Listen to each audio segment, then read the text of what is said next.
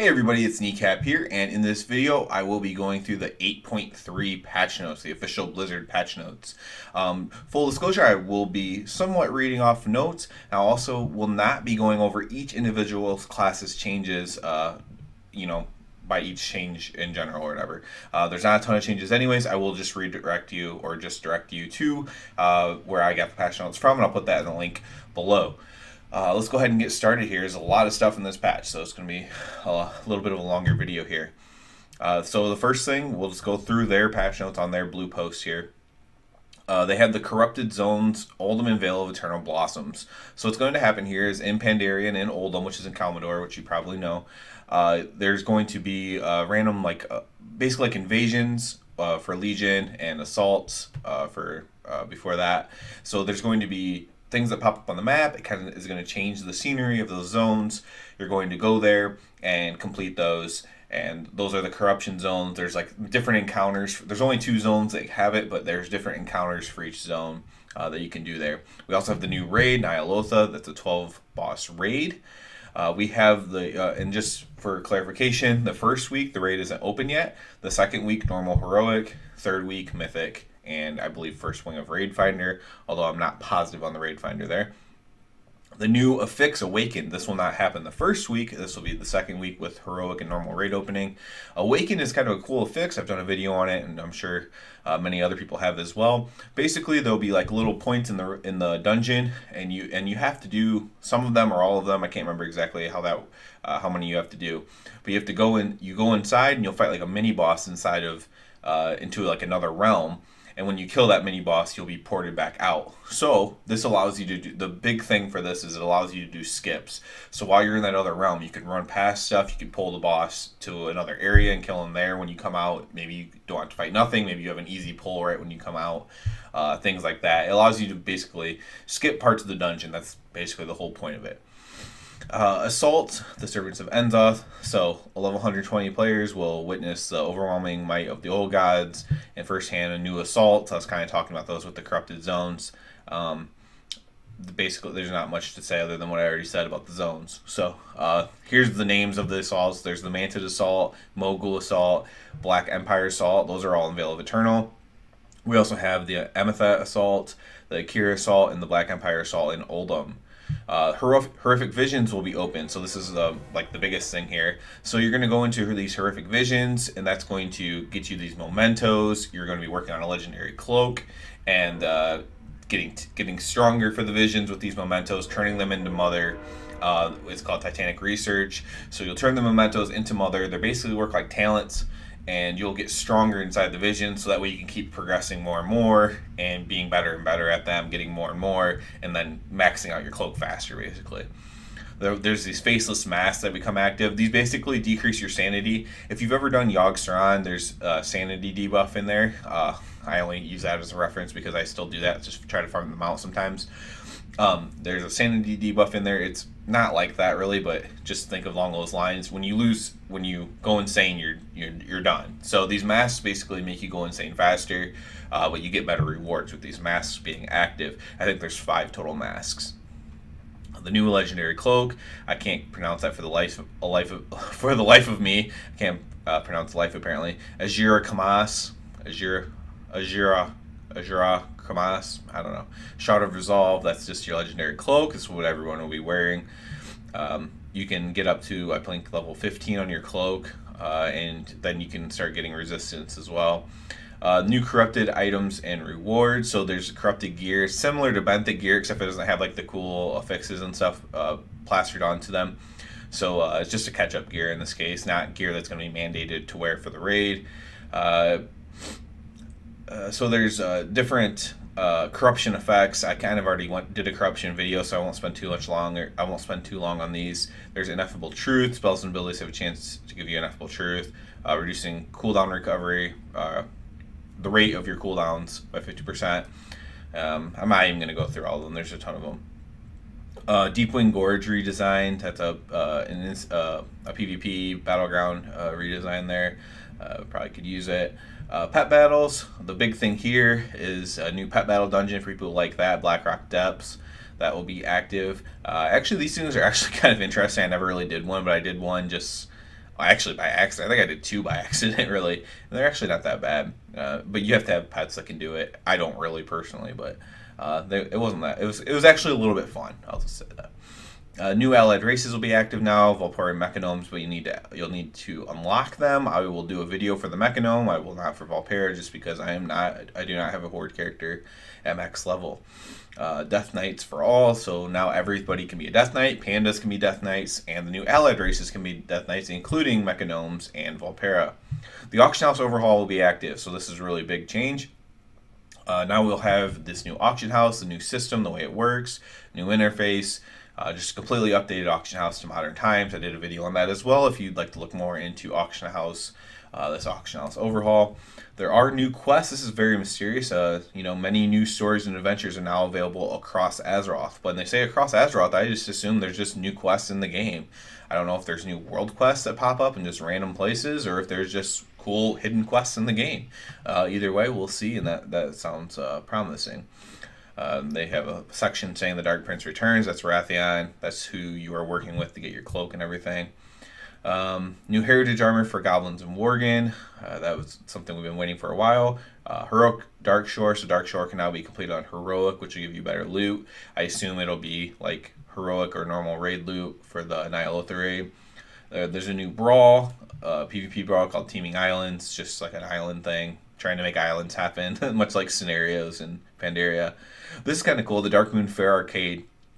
So now when the Dark Moon Fair is in town, you'll be able to do these like cool little games like Barrels of Fun, Hex Sweeper, Totemic Matrix, Remember Berry. It's probably what it's supposed to be referencing there. And Rune Matching. These are like the games that you did from like they were built by the Gnomish engineers, like the Kirin Tor type quests and like the Tortolan type quests, where you do like kind of like more game type things. That's kind of cool. I'll probably check that out. There's all kinds of new mounts coming out. This is similar to the last patch in Legion, when all those mounts came out from dropping off of rares and stuff.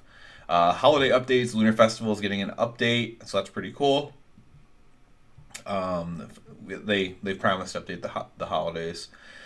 Character appearances. The Eyes of Blood Elves, Night Elves, and Death Knights all have an updated glowing effect. Guardian Druids with the Mage Tower artifact, so that's like the big hulking type bear looking thing, will now have a dance animation.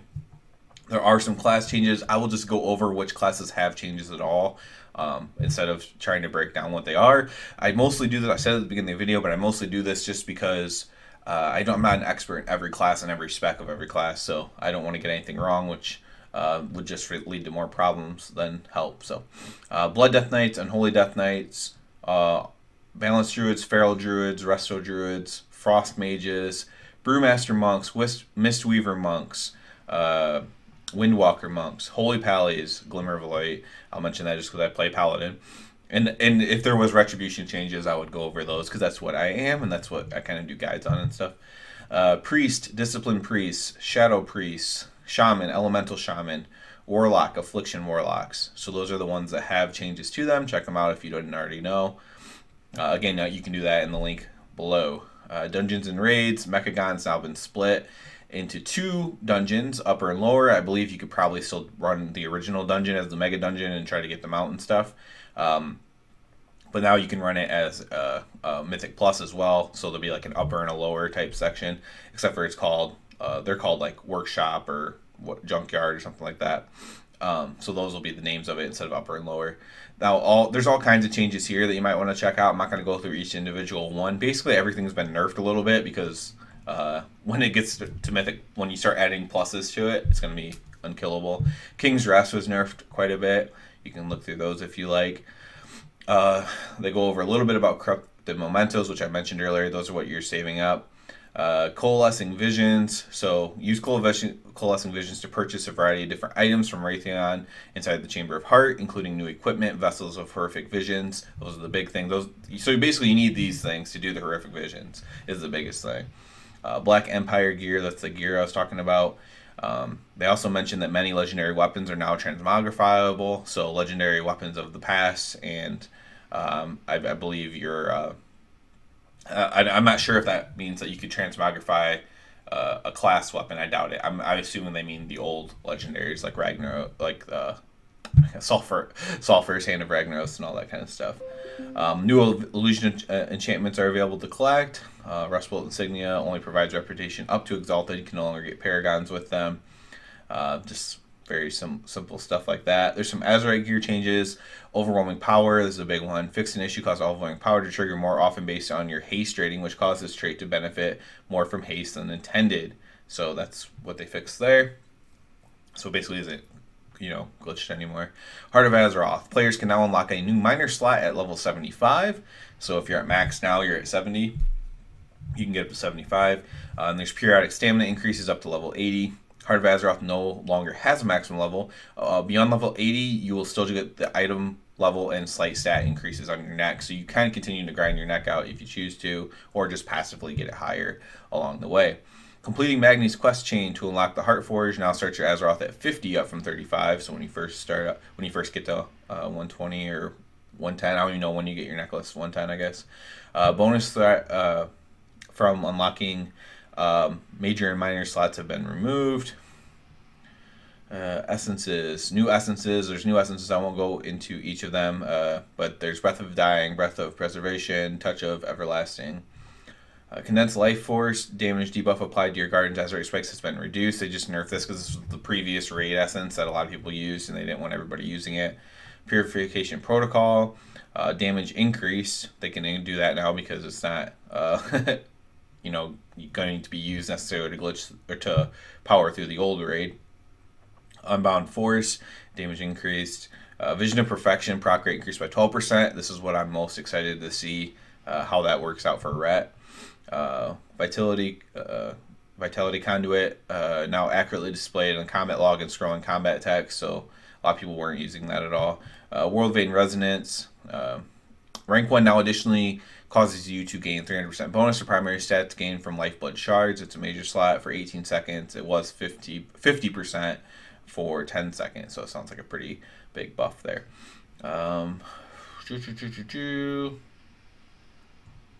Player versus player.